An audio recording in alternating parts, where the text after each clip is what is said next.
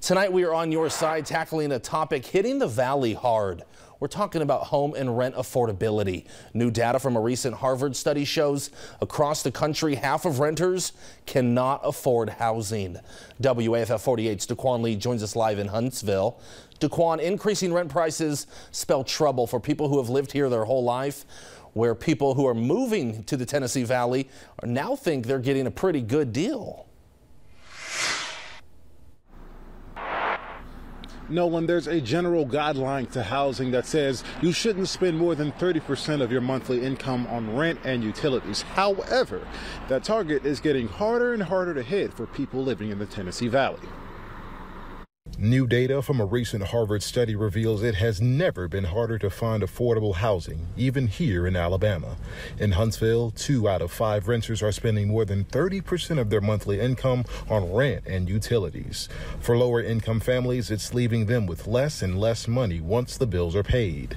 Just looking at that lower income group of households making less than $30,000 a year, those households had a median of just $310 left over every month after they're paying for rent and utilities, which, if you think about it, is staggering. That is not a lot of money. That's an all-time low. High interest rates in the housing market play a factor in poor renter affordability as well.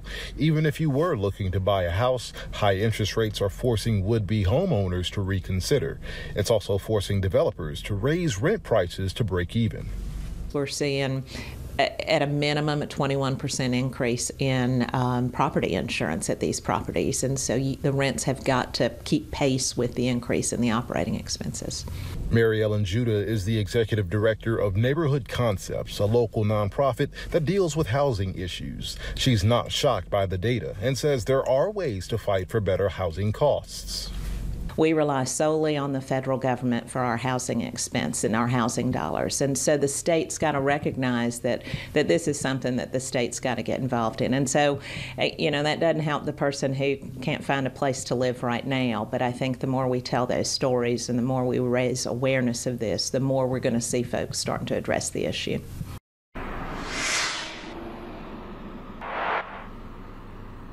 And if struggling to find affordable housing is something that you've struggled with, we want to hear your story. If a landlord has raised your rent to something you can't afford, reach out to us. We want to hear it.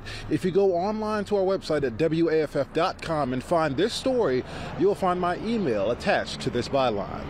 Reporting live in Huntsville, Daquan Lee, WAFF 48 News, on your side.